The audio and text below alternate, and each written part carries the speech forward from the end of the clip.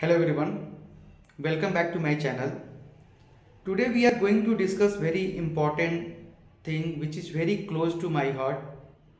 I get lots of questions on LinkedIn and through my YouTube channel from the college students who are still doing course in their college, let it be BTech, BCA or any other technical course, and they ask me that can you give me some roadmap for doing data engineering, or can you give some roadmap for doing data scientist or machine learning or any other things.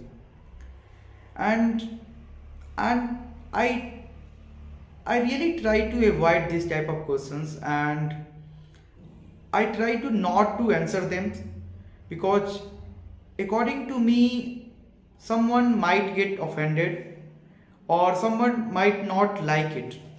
Why I am saying so?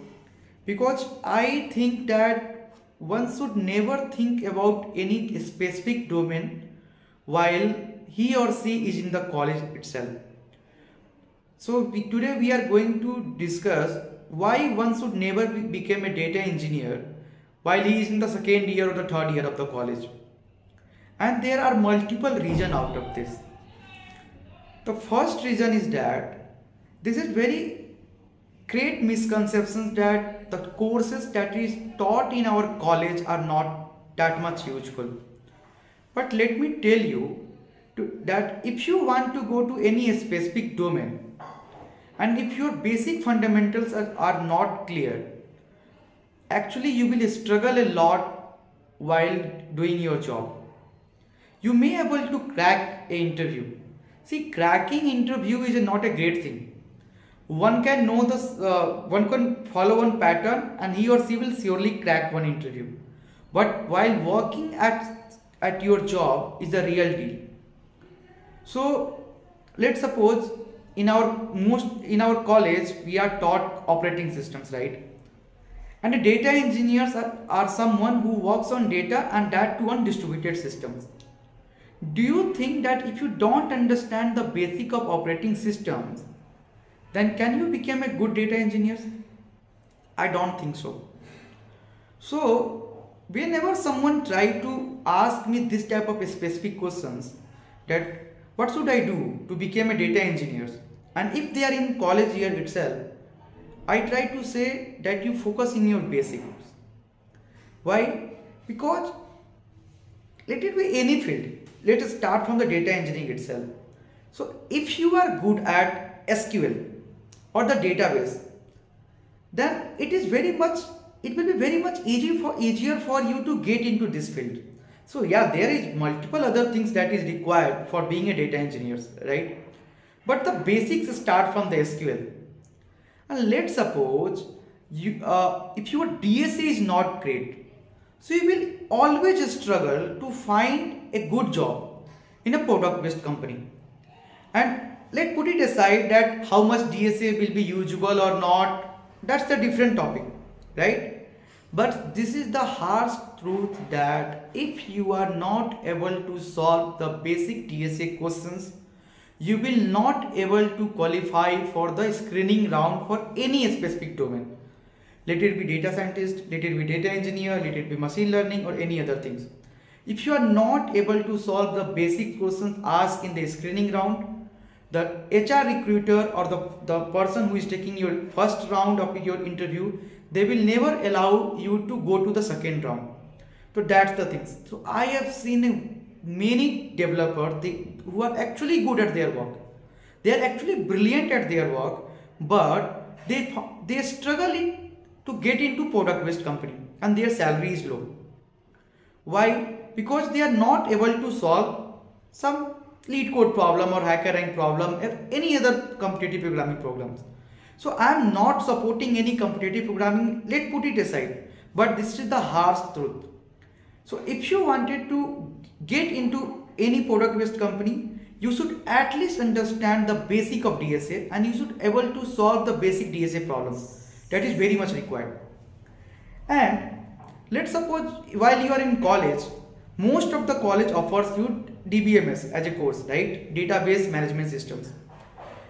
There you will be taught about Postgres or MySQL or any transactional database, and if you learn it by your heart, then you will be writing a good SQL query.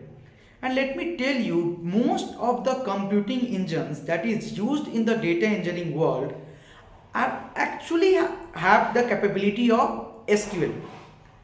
And let it be any computing engine like Apache Spark or data warehouse tools like Hive, or if you are using AWS, then you are having Athena, or if you are using GCP, then you might be using BigQuery.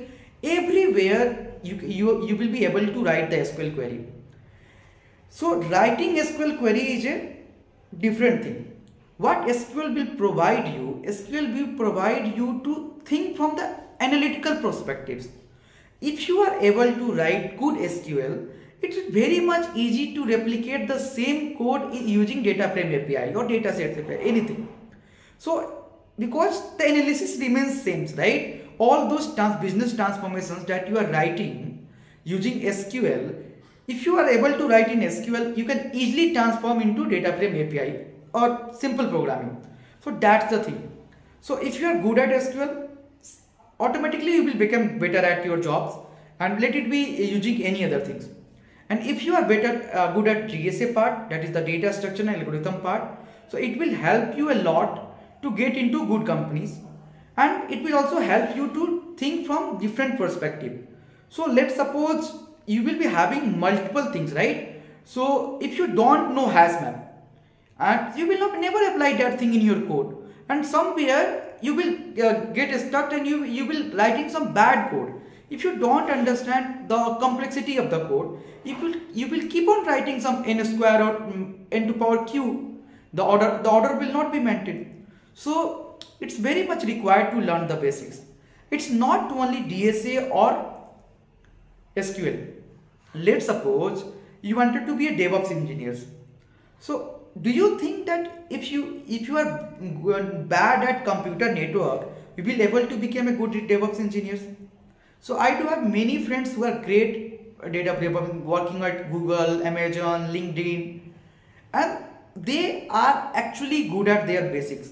That is the computer networking. Let's talk about data scientists.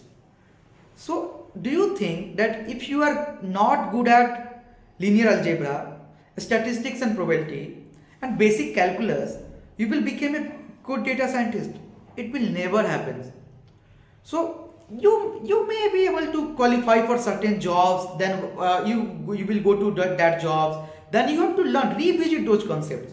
So if we have to revisit that concept, why not to learn in the college year itself? So most of the college actually offers this type of course. So you try to focus on those courses. So and don't follow the sheep mentality, like running towards the what you call some fancy things, that data engineers are making this much of money, data scientists are making this much of money, machine learning engineers are making this much of money, so I should learn these things. No. So you have to understand one thing, that everything is a software.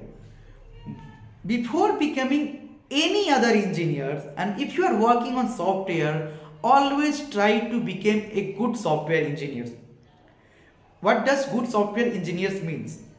That you should learn your basics, you should be able to write some readable and reusable codes, and you can learn many other things, like you can learn test driven development, where you will learn the pattern of writing unit test first, then you will be writing your code next, and you will learn the art of refactoring. So there are multiple things which you can learn if you are refactoring your code. You can learn some design patterns, right? There are factory patterns, singleton pattern, companion pod patterns. There are multiple basic things. So you should learn all those basics. Then only you will able to be better at your jobs. Never ever try to learn from the interview perspectives, and don't run toward the fancy things. If your basics is clear, it will take you some time, but you will able to achieve that. So I will give you an example. Do you think that everyone when enters into some company, they are actually good when they start working? No, they find some good mentors, and as their basics are clear, they try to communicate with those people who are working from 2 or 3 years or for many years in that particular company, and they try to talk, and that communication skills actually helps them to be better at their jobs. So what you can learn? You can learn communication skills. So I am not that great at the communications, so and I have missed that. So you can focus on communication skills. You should focus on your basic concepts like DSA, data structure, operating system, computer networking, and any other good course which is taught in your college. I am not saying you to follow each and every course that is offered in your college, but all those core courses will always be required at your jobs, and that will actually help you to be a specific domain person as a data